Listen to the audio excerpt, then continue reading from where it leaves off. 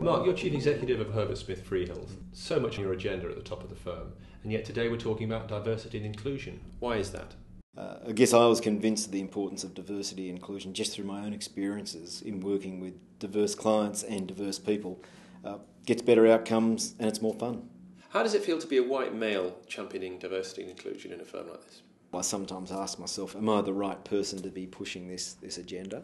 And I think the answer is why not? Anyone can do it. You just have to believe in it and put the time and effort into it. So I think it is valid to have someone like myself involved in a strategy and an agenda item like this. Of course, that doesn't mean that others can't do a better job or an equivalent job. I'm sure that's right. But there's no reason for this space to be left to those whom it's trying to progress. So you've spoken to clients recently on this subject. What did they say? We recently spoke to about 20 clients on the whole topic of diversity and inclusion. And it was really, really interesting because what we learned were two things. The first was that they very much value having diverse teams serving them. And they like that because it gives them access to a broader range of talent. So we need to match that, otherwise our competitors will. And the second thing they told us was that it's important to them and that in a relationship of trust and confidence, they would expect us to be committing to this area as well. This is a great area to collaborate with clients. And the reason for that is that the agendas are broadly overlapping. And there are great ways to collaborate in terms of the clients coming into our offices, talking about their own experiences, be they professional or personal. It's great to have those sorts of legends and that sort of witness given to our people.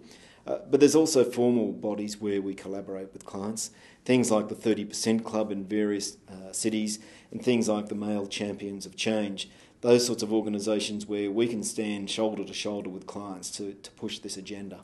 Who is learning from who, do you think, there in the area of diversity and inclusion? In diversity and inclusion, we do learn from our clients. I can think of two examples where a bank, an investment bank, a US investment bank, a very kind of masculine kind of meat-eating environment, is very, very good, pushes us very, very hard on things like flexible working, work allocation, all those things which enable a more diverse work environment. So that's been good. I can think of a construction company that came in and said, you didn't look like us when you came in to do the pitch. We don't want a particular type, people like me, white middle-aged males. We actually want some different people. And hearing that back is very, very confronting and very powerful. Tell me about recruitment, Mark. How do you make sure that you're accessible to the widest possible group of people? Yeah, we try and go the extra mile to both recruit a diverse range of people into the organisation and, importantly, to keep them. So within our diversity and inclusion program, we think of diversity in all its guises. Now, we can't do everything all the time, so we've had a primary focus on gender, multiculturalism and LGBT.